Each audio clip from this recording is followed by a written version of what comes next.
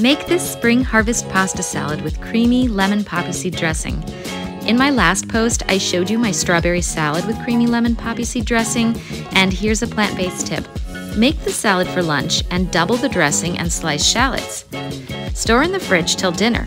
Then add some boiled chickpea pasta, asparagus, baby broccoli, red cabbage, those reserved sliced shallots, and that creamy reserved dressing. Steam up your veggies and layer everything together. This pasta salad is packed with fiber and contains no dairy or oil. Allow to chill and you have a harvest of healthy flavors ready in no time. Bon appetit!